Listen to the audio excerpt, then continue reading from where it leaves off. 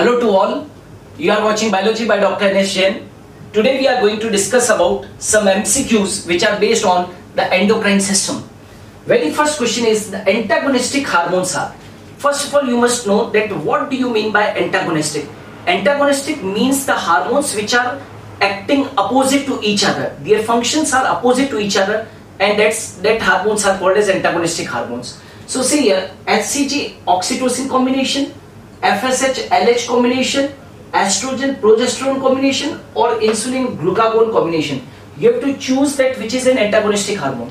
So you must know that out of these four, the antagonistic hormone pair is the D option, that is the insulin and the glucagon hormone, because we know very well insulin is the hormone which reduces the blood sugar level, while the glucagon hormone is actually increasing the blood glucose level. So we can say that they are working antagonistic to each other, while all the other hormones are not antagonistic to each other.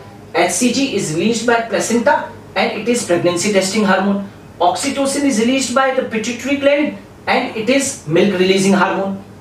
FSH is controlling the process of spermatogenesis. LH is controlling the oogen, that is known as the ovulation process.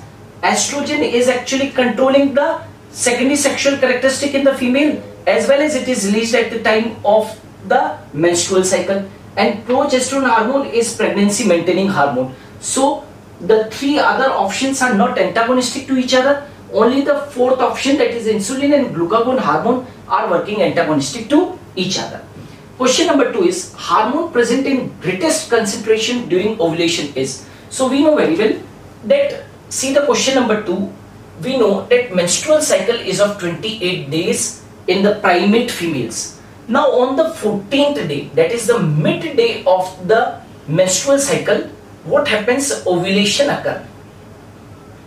And you must know that on the day 14th of the menstrual cycle, ovulation happens under the administration of a hormone known as the LH hormone, which is actually secreted in high quantities by the anterior lobe of the pituitary gland, and this LH hormone is called as the luteinizing hormone. So the question is hormone present in greatest concentration during the ovulation, that is the option number C is the correct, luteinizing hormone.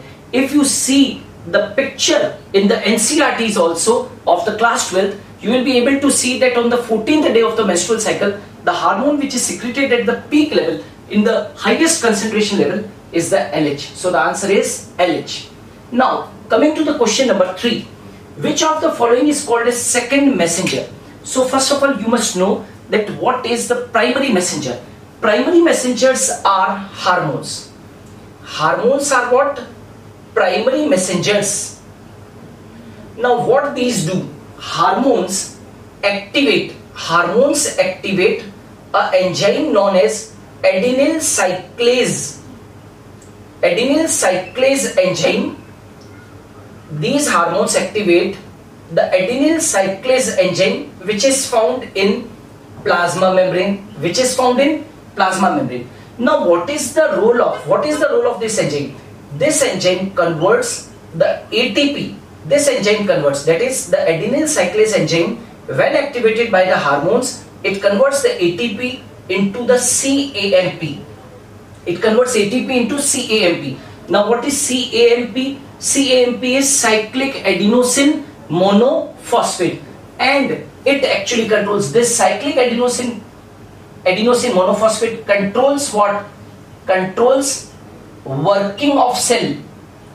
It controls working of cell. It is responsible for controlling the working of the cell.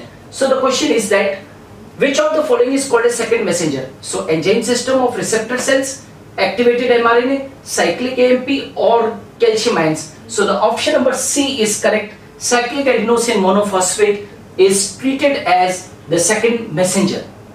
Question number 4 is in which of the following organism hormones are not present? Now the question is that you have to choose an organism in which the hormones are not present. So you must know that cockroach, bacteria, frog and monkey, always remember there are no hormones secreted in the prokaryotes such as the bacteria. So option number B is correct for the question number 4, that the bacteria are not having any hormones in their body. Okay. Now the question number 5 is, if ovaries from a pregnant woman are removed in the 4th month of the pregnancy, then what will happen? Development of embryo becomes abnormal, abortion occurs after some time, embryo develops normally till birth, or none. Now again I am repeating the question. If ovaries from a pregnant woman are removed in the 4th month, as we know very well that we have removed the ovaries during the 4th month. Now the ovary is important basically for the purpose of the ovulation, and from the ovary the ovum is actually reaching the oviduct and fusion occurs in the oviduct, and when the fusion occurs then a zygote is formed and the developing embryo is actually implanted on the mother's uterus. Okay, so if we will be removing the ovary from a pregnant mother in 4th month during the pregnancy, there will be no major effect on the embryo development. Means we can say embryo will develop normally till the birth. Why? Because in the 4th month we have removed the ovary, so ovary will be not imposing any effect because the embryo is developing in the uterus. So by removing the ovary it will not affect. So the answer is the C option, embryo develops normally till birth. So students, this was the video based on the endocrine system MCQs. Will be coming soon with few more videos of like this type, so that you can prepare properly for the competitive exams. Thanks a lot. Keep watching my video, like my videos, share my videos, and also subscribe my channel. Thank you.